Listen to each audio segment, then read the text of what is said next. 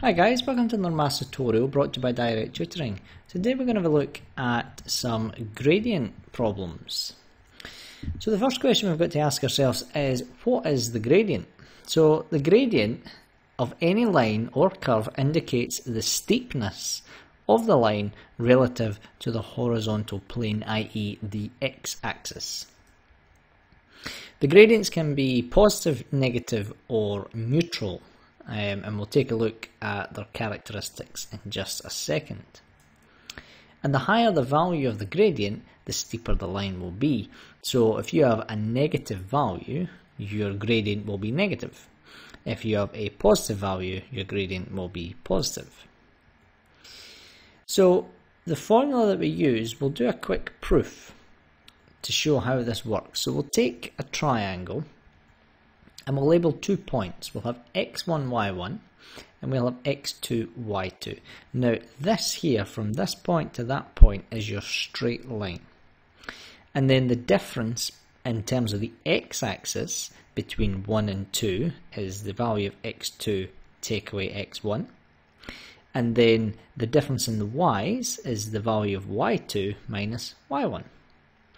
So by using this relationship, we can create this formula.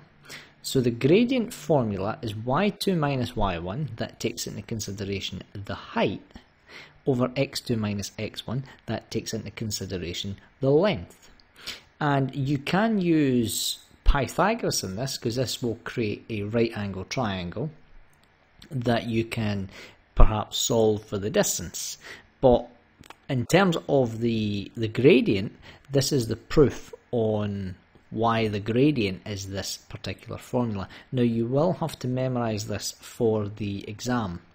However, with plenty of practice, this will become second nature. So if we look at question number 1, it asks us find the gradient of the line with the points, and we have A and B. Now the first step I always say is draw a diagram. So rough x and y axis, and then roughly plot the points where you think they are. And this makes it a little bit easier to visualize. And then the second step is to write down the coordinates and then label them x1, y1 and x2, y2. Now it doesn't matter which one is the ones and which one is the twos. The thing that is important is the consistency, and that's why I always say label the points, and that way you don't get them messed up. And then the final step is simply substituting the values of the y2, the y1, the x2 and the x1 into this formula. And then it is just simple maths from here. So 6 minus 4, 2 over 6 minus 2, 4, simplifies to half. So that means that this gradient is positive. So we have a positive gradient here. If this was negative, your line would extend that way. So by drawing the line, it can give you an indication of, do you expect a positive or a negative value?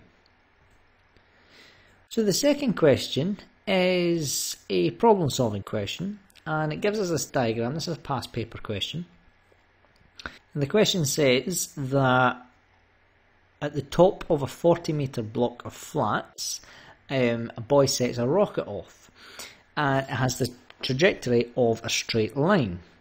And it's asking us to find the gradient of the trajectory of the rocket for 4 seconds. So on the x-axis is time, and for the y-axis is h4 meters.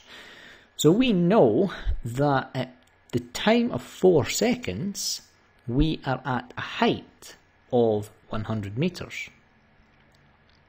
And we know that here, when time is 0, we are already at an initial 40 meters. So in 4 seconds it has climbed 60 meters. And now this is the upside down version of the proof of the formula, that triangle. So again, first things first, we'll draw what the diagram looks like and we'll plot our points. Now you can call these points anything you want. If it doesn't specify, always just go for A and B. So this is the point 04, this is the starting position, and then this is 4 and then up 100, this is the final position. So again, the same thing, label the points, keep it nice and neat. I've went for A as 1 and B as the 2's. Again, you could do it either or, it doesn't matter. So then it's a straight substitution, 100 minus 40, 60 over 4, which will give you 15. Again, this is a positive value, so we expect the gradient to be in the positive direction. Now this means that this gradient compared to the other one is far steeper because the value is a lot bigger. Thanks for watching. Please don't forget to like and subscribe to our channel. Leave any comments in the comment section below, and we'll see you in the next video.